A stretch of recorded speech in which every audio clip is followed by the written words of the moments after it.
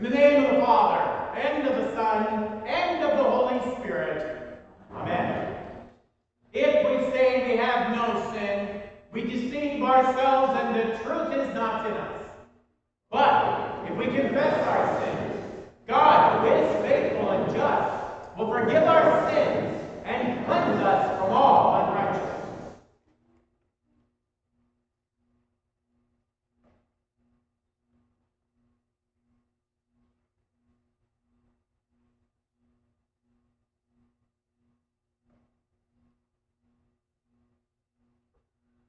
Let us then confess our sins to God, our Father. Most gracious God, we confess that we are by nature sinful and unclean. We have sinned against you in thought, word, and deed, by what we have done, and by what we have left undone.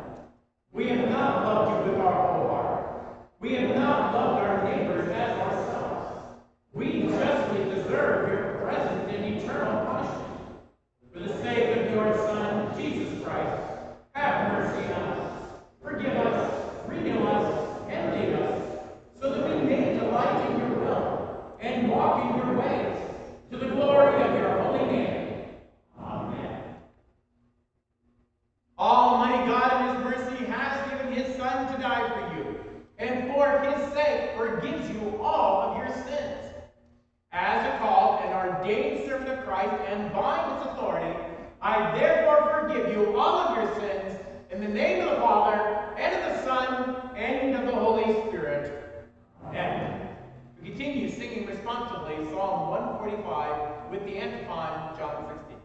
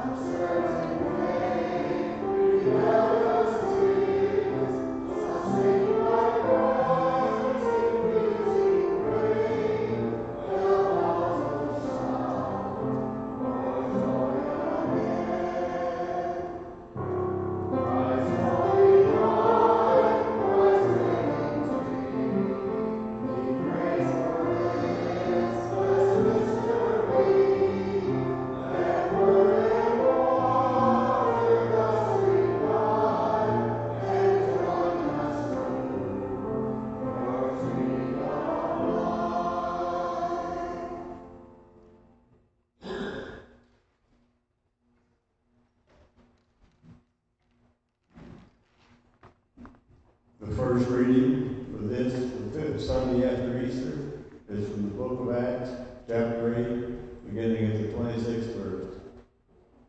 An angel of the Lord had said to Philip, "Rise and go to the south, to the road that goes down from Jerusalem to Gaza. This is a desert place." And he rose and went.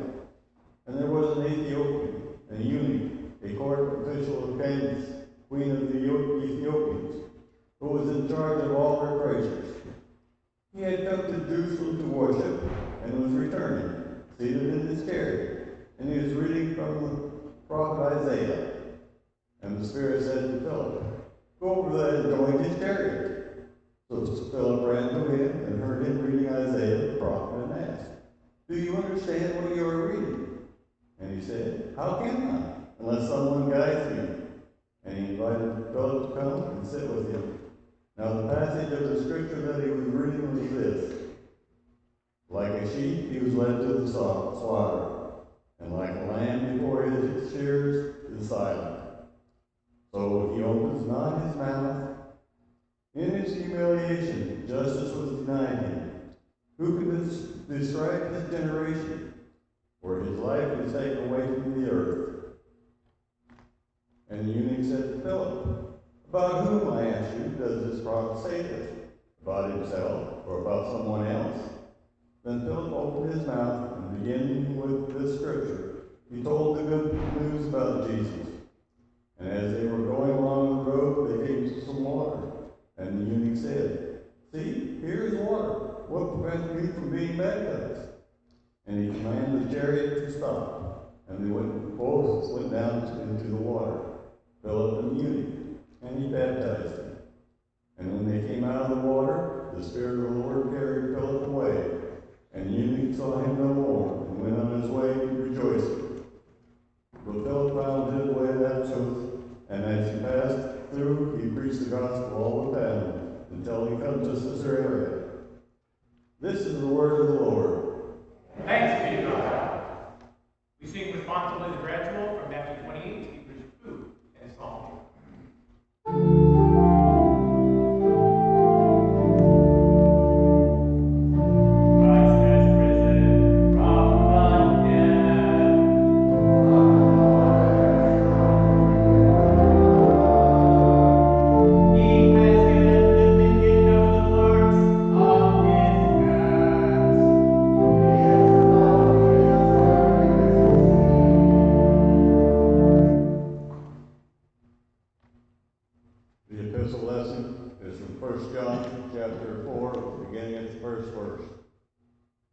Beloved, do not believe every spirit, but test the spirits to see whether they are from God. For many false prophets have gone into the world. By this you know the Spirit of God. Every spirit that confesses that Jesus Christ has come in the flesh is from God. And every spirit that does not confess Jesus is not from God. And this is the spirit of the Antichrist, which you heard it was coming, and now is in the world already. Little children, you are from God, and overcome them. For he who is in you is greater than he who is in the world. They are from the world, therefore they speak from the world, and the world listens to them. We are from God. Whoever knows God listens to us, and whoever is not from God does not listen to us. By this we know the spirit of the truth and the spirit of error. Beloved, let us love one another, for love is from God, and whoever loves has been born of God and knows God. And anyone who does not love does not know God, because God is love. And this love of God was made manifest among us, that God sent his only Son into the world, so we might live through him. In this love, not that we have loved God, but that he loved us and sent his Son to be propitiation of our sins. Beloved, if God so loved us, we also ought to love one another. For no one has ever seen God. If we love one another, God abides in us, and his love is perfect for us. By this we know that we abide in him, and he in us, because he has given us his Spirit. And we have seen and testified that the Father has sent his Son to be the Savior of the world. Whoever confesses that Jesus is the Son of God, God abides in him and he in God, so that we have come to know and believe in the love of God has for us. God is love, and whoever abides in love abides in God, and God abides in him. For this is the love perfected with us, so that we may have confidence for the day of the judgment. Because as he is also, we are in his world. There is no fear in love, but perfect love casts out fear.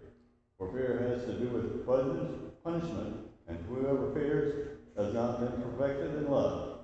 We love because he first loved us. If anyone says, I love God, and hates his brother, he is a liar.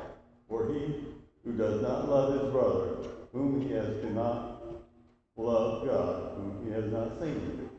And this command we have from him: whoever loves God must also love his brother. This is the word of the Lord. Thanks be to God.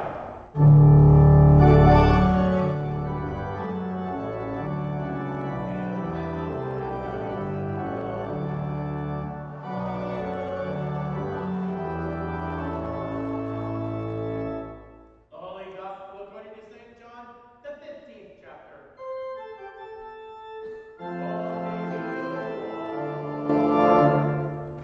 Jesus said, I am the true vine, and my Father is the vine dresser. Every branch of mine that does not bear fruit, he takes away. And every branch that does bear fruit, he prunes, that it may bear more fruit. Already you are clean because of the word I have spoken to you. Abide in me, and I in you. The branch cannot bear fruit by itself unless it abides in the vine. Neither can you unless you abide in me. I am the vine, you are the branches. Whoever abides in me and I in him, he it is that bears much fruit. For apart from me you can do nothing. Anyone does not abide in me, he is thrown away like a branch, withers. The branches are gathered, thrown into the fire, burned.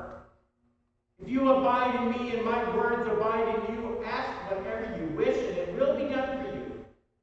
By this my Father is glorified, that you bear much fruit, and so prove to be my disciples. This is the gospel of the Lord. Praise to you. We confess our faith in the words of the Nicene Creed. Christians, what do you believe? I believe in one God, the Father Almighty, maker of heaven and earth, end of all things visible and invisible, and in one Lord Jesus Christ, the only begotten Son of God, begotten of his Father before all worlds, God of God, light of light, very God, begotten, not made, being of one substance with the Father, by whom all things were made, who for us and for our salvation came down from heaven, and was incarnate by the Holy Spirit of the Virgin Mary, and was made man, and was crucified also for us under Pontius Pilate. He suffered and was buried, and the third day he rose again, according to the Scriptures, and ascended into heaven, and sits at the right hand of the Father. And he will come again with glory to judge both the living and the dead. Whose kingdom will have no end.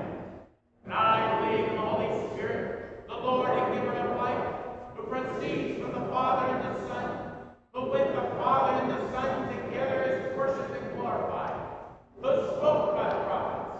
And I believe in one holy Christian apostolic church.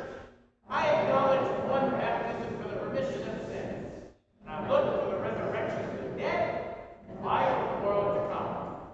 Amen. You may be seated. I would like to invite our Director of Christian Education, Mr. Yerk, forward at this time, and any children present to come forward for our children's message portion of our service. Good morning. Guys. How are we doing? You can sit here. All right, guys, what do I have here? Fan, yeah. How do we know if it works or not? plugged in, so what would be the first step? Well, what would we do to make sure it works? Plug it in, and what would we do? Turn on the fan to see if it worked. And how would we know if it was working then? If we had it plugged in and turned on, how would we know? How? If it's spin inside, that doesn't mean it's still working. How would we know we're getting nice, cool air? Oh, come on. You guys have used a fan before. You feel the cool air, right? You feel it coming on your skin. Now, if we just see the fans moving, maybe the fan blades are broken, they don't actually work. But we're going to actually feel it coming out at us, right? Kind of like the wind. Can you guys see the wind? No. But do we know the wind is there? How? We feel it. We see it lift and move some leaves around. Maybe the branches start to sway. If it's strong enough, maybe it takes some of our stuff and throws it in the air. Maybe it does that to some of our clothes, like our shirts or our balloons. That's right. Maybe it blows our hair away. Right? But we see it. We don't really see the air, but we know the wind is there. We can feel it. Have you guys ever seen a dust devil? You know what those are? It's like a little tornado of just dust. And it's really, really cool. It's only like this big, but you go hopping in and hop out, hopping in and hop out. It's cool to see it all go on. You can see this little tornado-y thing, but it's not doing any damage. Yeah, you've seen the leaves. Maybe you've seen the leaves at your house, get sucked up and stuff. It's really cool to see some of this stuff. But again, we don't see the air coming out. We see the effect it has, though. And we know it's there. We can feel it. It feels nice and cool. Well, have you seen God? No. Has anybody ever seen God? Well, not exactly right. There was somebody in the Old Testament who saw the back of his head, and then his head glowed for a month because he saw God's backside of his head. But no one's ever seen really seen God. So how do we know he's there? In our second reading today, in our letter from 1 John, they talk about that. No one's ever seen God. We've not seen the wind, but we know that's real. We've not seen God physically, but we know he's real. How are some ways that we know that God's real? Well, if you look in the Old Testament, people talked with God. They were able to hang out. If you remember Adam and Eve, they were in the garden having conversations and hanging out. How about this? Yeah, reading the Bible, we hear God talking to us, right? We see it throughout the Old Testament, and then we see Jesus. Jesus coming down, and he's talking with God in front of everybody. It wasn't some guy up in the room with a big blowhorn talking. This was really God talking to us. If we're listening to our reading, there's one 4-letter word that we will all do. We love. Love was one of the biggest things that God was talking about. If God was there, we were going to love people. We were going to show them who he is and what he's done for us. Now, that doesn't mean that we're going to go and marry everybody. That's not the type of love we're talking about. It also doesn't mean we're going to spoil you and give you all the candy and stuff that you want. That's not the love that we were talking about. We were talking about the love of growing up and showing you how much God has given you. This is the love that we see that Jesus has for us. Jesus didn't give us everything we ever wanted, did he? No. But he took care of us. He gives us clothing and shoes and food and drink and house and home and all these wonderful, great things. But I can't see Jesus today. Does that mean he's not real? No. The world's going to try and tell us that Jesus, that God, the Holy Spirit, that they're not real. You can't see them, so they're not real. But they are real. We experience it every day, all the wonderful things that God gives us. When we have love from our friends or our family, we experience the same love that God gives us. Just like the wind and our fan here, you may not be able to see it in person,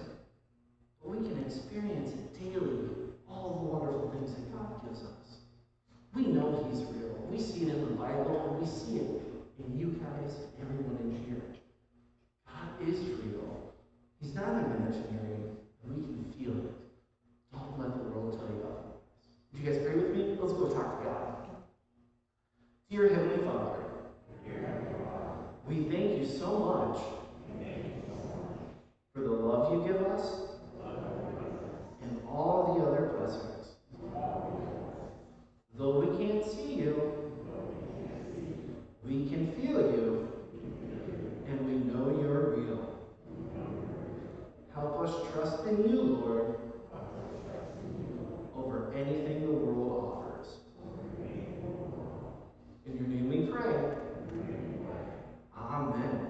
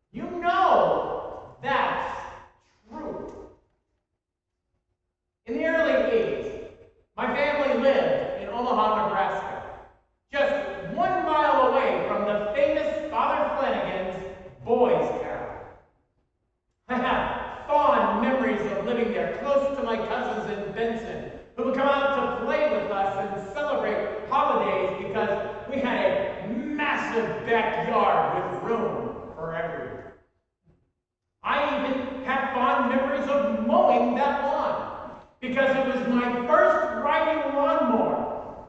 And even though it took 6 hours to mow, it looked like a city park when it was done. But the best and the worst part of living there was this massive cherry tree we had at the very back of our yard. Worst, because my brother Jay and I had to climb up into that tree and pick all those cherries every year. And it was awful. I mean, the branches would scratch your arms, the bees would sting you for getting into their stash, and my mom, well, she wouldn't let us come down until we reached our quota for buckets each day. But best though, because once she got those cherries, boy, the good times were coming. We knew that there would be cherry pies, cherry cobbler, cherry strudel, cherries jubilee. There were a lot of cherries, and she could make them last until the next picnic. My Aunt Marilyn would come out from a log too and pick the cherries with my cousins, and even they would get enough for cherry pastries all year long. She came out to pick one time. She shared something interesting with me. She told me that the more we pick these cherries every year, the more they're going to produce the following year. I was fascinated by this. The better job we did at picking as many cherries as we could, the more cherries would have increased the next year. Now I imagine if we were proper husbandmen, we could have even taken the branches and started new trees. Maybe we could have turned the whole half acre into an orchard and even started selling the cherries at local farmers markets.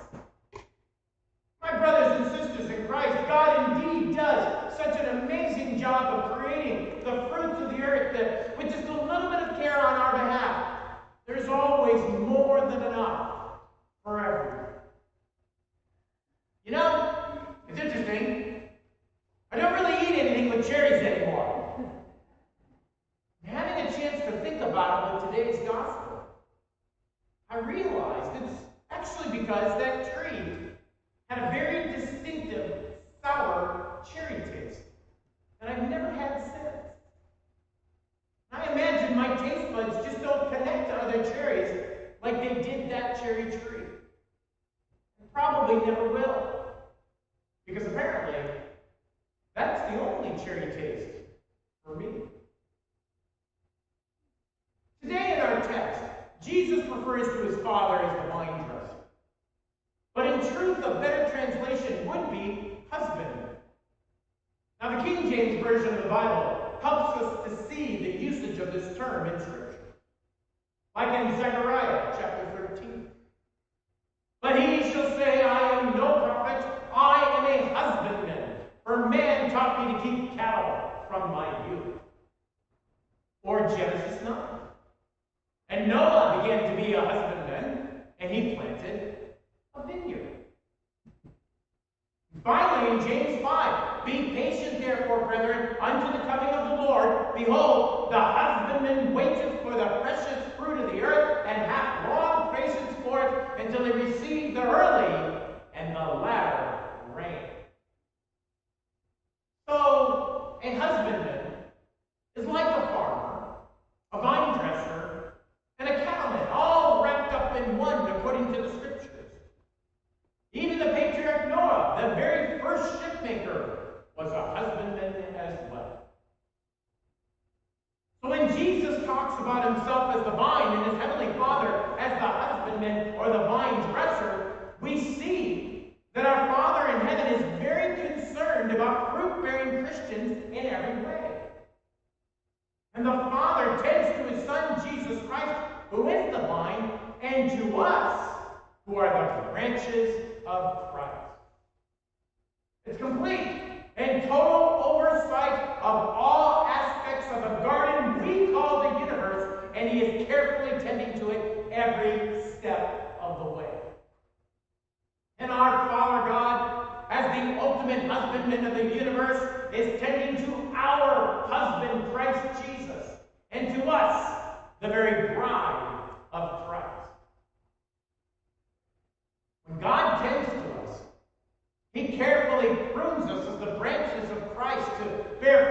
his kingdom. A kingdom that is a kingdom by virtue of a people being a part of it by faith in Jesus as their Lord and Savior.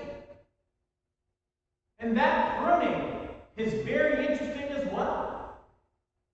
When God prunes the branches of his vine, Jesus, he's also cleaning it by removing the dead vegetation so there will be room for the good fruit to grow and prosper. I don't know about you, but I love historical novels. Probably goes back to my being a history major in college. I especially love the Richard Sharp series about the wars against Napoleon in the early 19th century. I especially love the detail in which they describe their rifles, their swords, their quartermaster kits, and their first aid.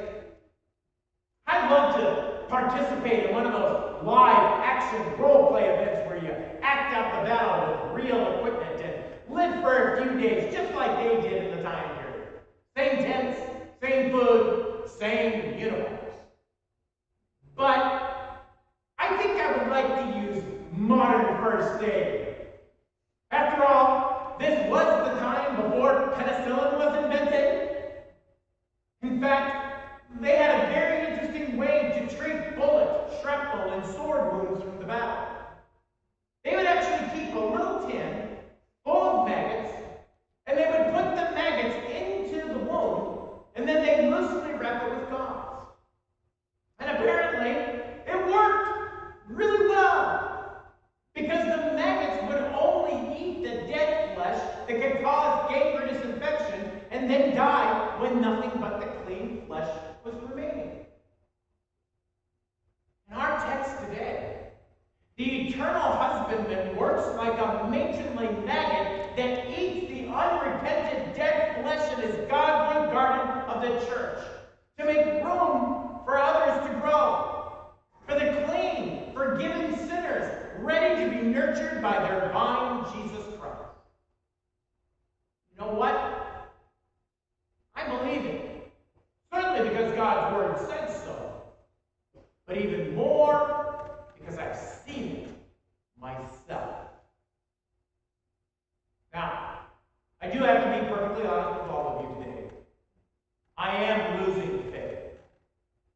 I'm losing faith in the institutions that I trusted in my youth. Now, maybe I should have never had faith in them. Maybe they were always as I see they are now, but no doubt my perception of them has changed recently for the worse. National organizations that I grew up with and participated in, that were principled when I was younger, seem to have slithered into the slippery slope of political correctness rather than policies of truth. Venerable leaders of our nation in both the public and the private square have proven to be frail shells of their former selves. Even in the church, and many of our venerable guiding organizations within it, has seemed to waffle and bend under the pressure of social media, trolls of the internet, and mob mentality of the culture today, rather than robustly proclaiming biblical and confessional doctrine. But one thing I have not lost faith in is you. That's right. All of you sitting right here with me today. You have proven to me time and time again that you will not wait for man-made messiahs to redeem your community. You have shown me over and over again you believe in the eternal Messiah Jesus, who grew up ready to be pruned by the cross to take our dead souls away forever. You will not pass on responsibility just for the next miracle program to be handed down by the bureaucracy. You won't let man-made institutions and counselors get in the way of your real relationship with Christ.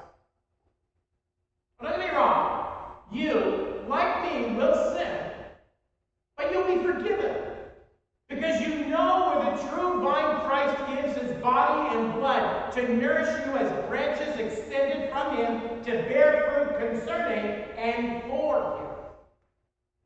All you, like me, will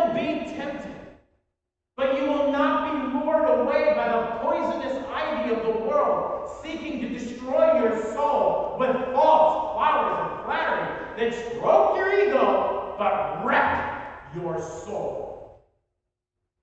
Because your baptismal identity refreshes your faith every time you remember your attachment to Christ. Oh, you, like me, will have pain in this world. You will not be able to avoid the burdens of the thistles and the weeds of self-doubt, stress, sickness, and weakness that seek to choke out the light of Christ so you can never see again. But because you believe that you are firmly planted by Christ, you are in the creation and you are a child of the ultimate husbandman's creator. I see it in your utter devotion to the ministry of the school and outreach to our community. I see it in your care for our professional church workers.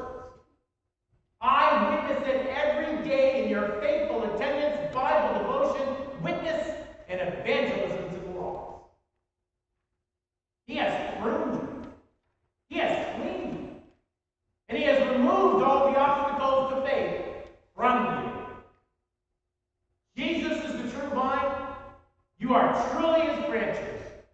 And by the work of the Holy Spirit, you know that's true. Amen. Now may that peace that surpasses all understanding guard your hearts and your minds in Christ Jesus always. We continue with our prayer for the church. How's Calvin doing, Noel? Is he doing good? Yeah, he's just, by degrees, but progressively getting better and better each day. We're so pleased about that. We are also going to add Lisa to our prayers this morning. In addition to that, her grandson, a little 3-year-old, had a severe asthma attack such that it required her to rush up there to be a help to the family. So we're going to lift him up in prayers. Wanda, were you able to get that name? Where's my mom? Are you upstairs, sweetie? Did we get that name? Leo? Leo, thank you. Leo. So we will include Leo in your prayers. Lisa's grandson, the 3-year-old, had severe asthma attack. Let's pray for the whole people of God in Christ Jesus and for all people according to their needs.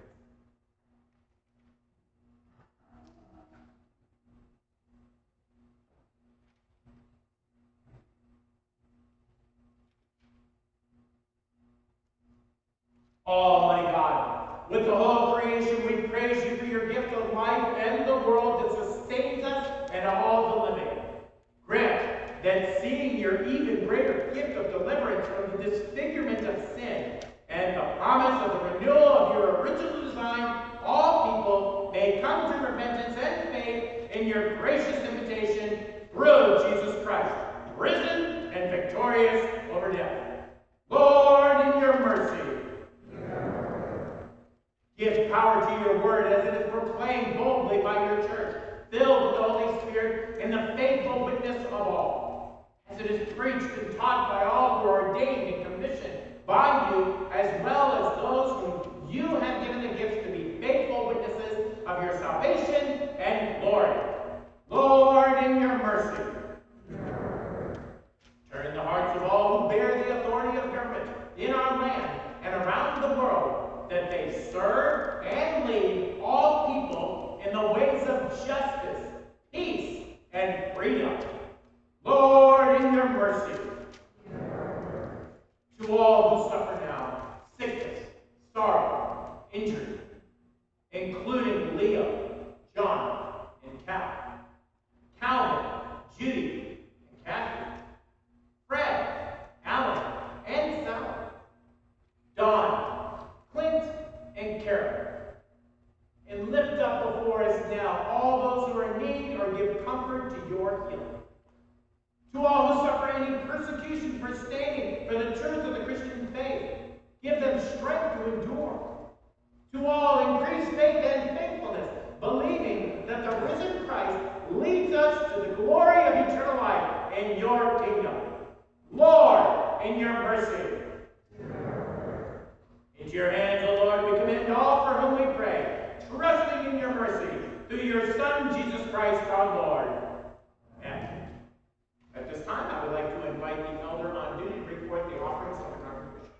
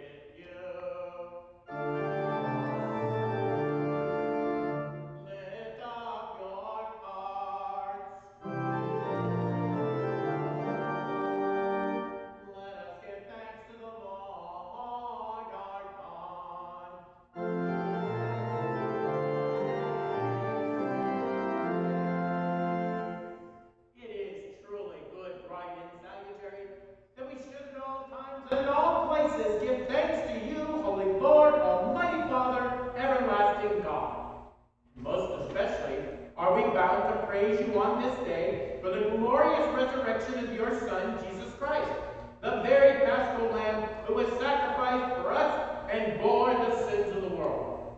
By his dying, he has destroyed death, and by his rising again, he has restored us to everlasting life.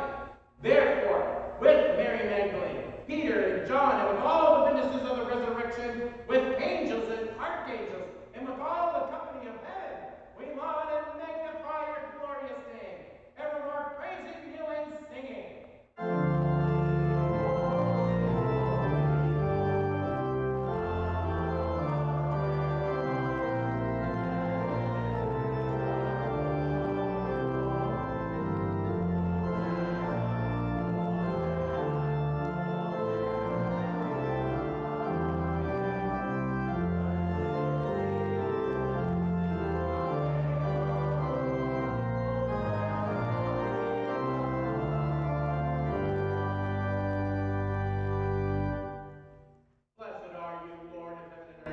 For you have had mercy on those whom you created, and sent your only begotten Son into our flesh to bear our sin and be our Savior.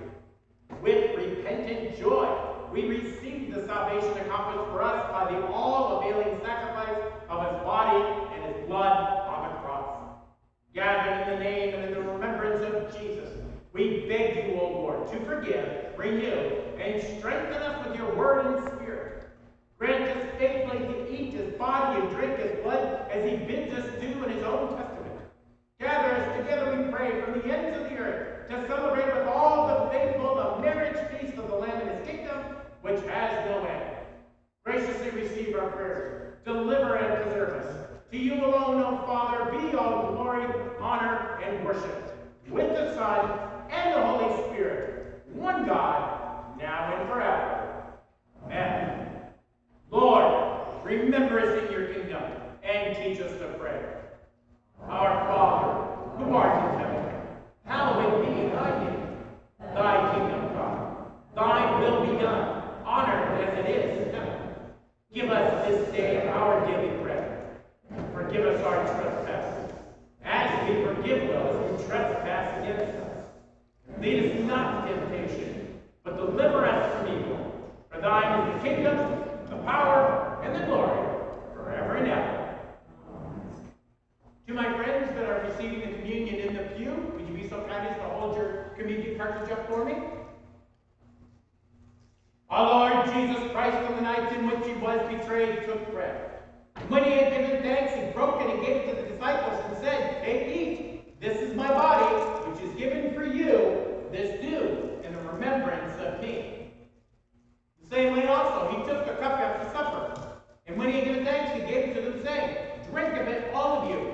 This cup is the New Testament in my blood, which is shed for you for the forgiveness of sins. This do, as often as you drink it, in the remembrance of me." The peace of the Lord be with you always. Amen. Take and eat the body of Christ, given for you.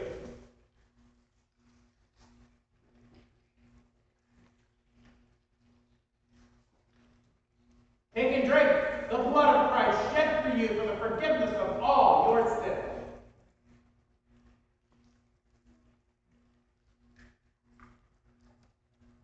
Now this true body and blood of our Lord and Savior, Jesus Christ, strengthen and preserve you unto life eternal. Depart in his peace. Serve the Lord. Amen. You may be seated. For my friends that would like to come forward to receive communion at the altar of the Lord, welcome to the table of the Lord.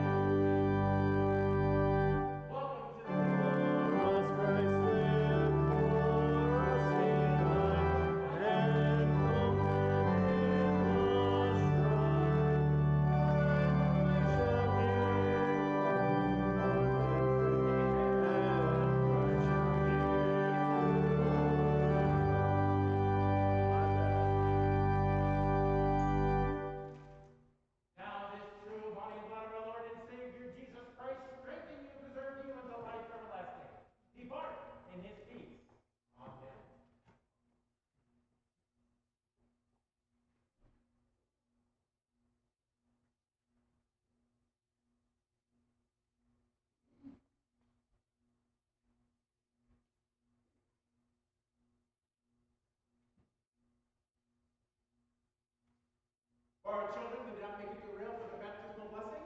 The Lord bless you and keep you steadfast unto life eternal as he keeps you through your baptismal heritage and keep you steadfast unto that life everlasting until he calls you to be with him forever. Amen. We continue with the Agnus Dei. I'm sorry, that's incorrect. I heard Michael groaning up there. That is incorrect.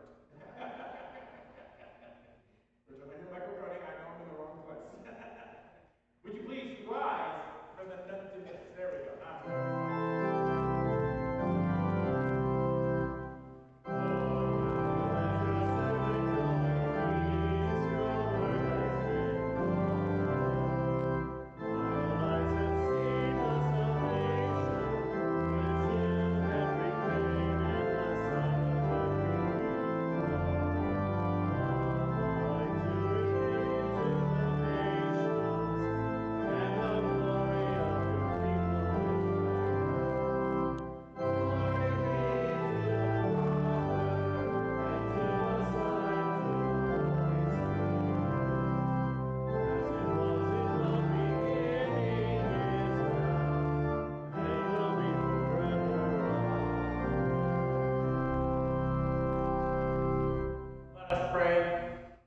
We give thanks to you, Almighty God, that you have refreshed us to this salutary gift, and we implore you that of your mercy you would strengthen us through the same in faith toward you and in fervent love toward one another.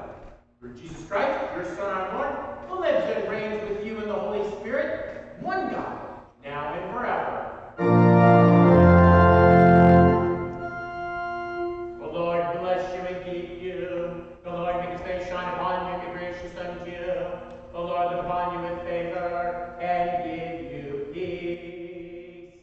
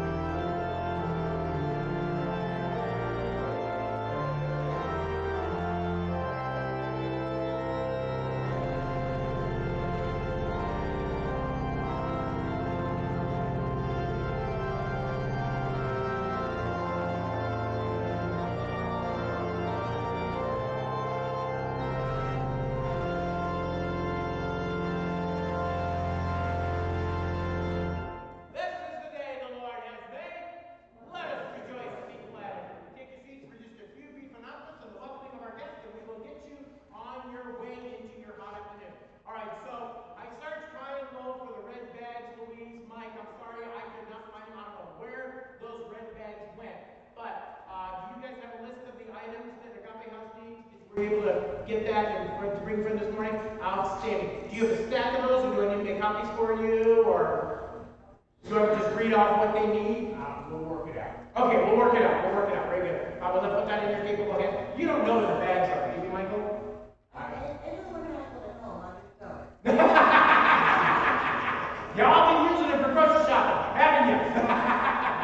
Those are for the needy people. All right, so if you have one of those red bags, just please bring it back. Please, please. You don't need to run it back. You're bringing it. No, you don't. Yeah, that's just a reminder of what happened out today. Mike and Louise will take care of making sure we know what food supplies you need and everything. They've got that list for you today. So we'll work that out. I'll let you guys figure that out. Here at Faith, we always like to make sure we welcome our first-time guests and visitors that are with us for the first time with a little token of appreciation for you coming and joining us today and being brave enough to walk into this strange building. So if you don't mind greeting us now, we would love to greet you with that token of our appreciation. If you prefer not to stand up in front of a strange group, that's totally fine. I'm happy to give you a gift after church. We're just glad you came today and love to have you with us. And if you're looking for a new church home, we just wanted to let you know you found it. We'd love to have you here and make you a part of our ministry. So I know everybody in this section right here. We'll move to this section here. Any first-time guest and visitors? Any first-time guest and visitors? Ryan's trying to out somebody. He's trying to, Ryan's stayed here. He wasn't going to let you get away with that, was he? Here we go. Get you. First of all, let me put my mask on. Sorry about that. Always ill prepared here. There we go. And where are you visiting us from, darling? What? Eustis? Mount Glory. This is good. Nothing wrong with that. Oh my goodness. Oh sure. Holy Cross. Outstanding. Very good. Well, it's a very simple transfer if you like to hear.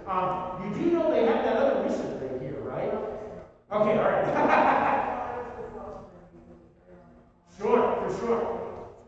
Sure, absolutely. I'd love to have Jacob brings his son like here every day. Love him to death. Yeah, absolutely. That's great. Well, we would love to have you. You are certainly welcome here. We'd love to have you with the cross and the pennies here to keep. If you don't mind filling out the little form, I'll give it to you on Monday. We'll talk more about that. And then another little goodie bag to go with that. And tell me your first name, please. Joyce. Everybody make Joyce feel welcome today. Nice to have you with us today, Joyce, okay? Very good. Outstanding. And everybody? Yeah, it takes a lot. You gotta be brave to stand up to Pastor Calvin. That's really good, Joyce. Outstanding. Any first-time guest and visitors in this section here? Wonderful. Where are you guys visiting us from? Wonderful. Very good. You also moved to Mountain. Where did you move from? I was going to say, are you guys looking good? Did you get the goodie bags last time you were here? Because we got some new stuff. It's really cool. Yeah. It's really cool. Yeah, you don't want to miss out on cool spiritual things, right? Don't want to miss out on that. There you go. So again, just like I told Joyce, the cross and the pen is yours to keep if you don't want to fill out the form for it. There's a lot of welcome to the ticket. And remind me what your first names are. Kathy and Tim, so cool to see you from Alpharetta. I love it. Very cool. And then I think we talked last time, we were talking about transfer, right? Very good. I'll give you a call Monday, and we'll kind of follow up on that, and we'll see where we're at. Okay? Sounds good. And Kathy and Tim and Joyce. Everybody make sure you make Kathy and Tim and Joyce feel welcome. I've got that stuff up here. Oh, get there. These things are not conducive to my asthma problem, let me tell you. All right, Mr. Yerk, what's the point? Oh, sorry. Oh, did I miss somebody over here? Did I miss someone? First time guest visitors? Henrietta? Is there anyone I need to introduce? No? Okay, that's fine. You don't have to. I'll give you the back after. I'm glad you could come in today, dear. Thank you. All right. Mike, go ahead. In your announcements, we have just opened up our VBS sign up, so both for volunteers and for those that are wanting to attend. That will be the first full week in June, and it will be both here and in the gym. And so we start at 9 a.m. and go to noon each day of the week, Monday through Friday. So that will be, I believe the dates are June 7th to the 11th, but in your newsletter and for those that are from the school, in your Crusader are both sign-ups for Kate, as well as sign-ups for volunteers. So if you guys will take a look at those and please sign up. Outstanding, very good. Ms. Denise, anything for music? No, I would just call everyone's attention to the newsletter listing about the kids program coming up. That's right. Kids program coming up on May the 18. 18, thank Yeah, I'm you. gonna be busy on that. Yeah, don't want to miss that. There's nothing cooler when those kings are Several belting of it these out. are involved in it. too. Outstanding. So children's church program, obviously we get a lot of school kids with that too, but it's just really exciting. Behold, it's one of Marcy and I's favorite date night when we get to go out with the children. In fact, I skipped an elders meeting so I could go to this. In fact, I canceled an elders meeting so I could go to this. That's how important these little kiddos are to me. So very excited to hear them. The elders did not mind that. Yeah. Totally true. So one last little fun to share with you. I got a chance to go up to Umatilla and see Gunnar play soccer for his little Gators. Do you know how many goals Gunnar scored for Pastor Calvin because I was there? 9 goals. So we're pretty proud of Gunnar right now and looking forward to him playing soccer for faith. Any other announcements for the good of the church and the good of the congregation that may be neglected? Seeing none, don't forget to make Kathy, Tim, and Joyce feel welcome.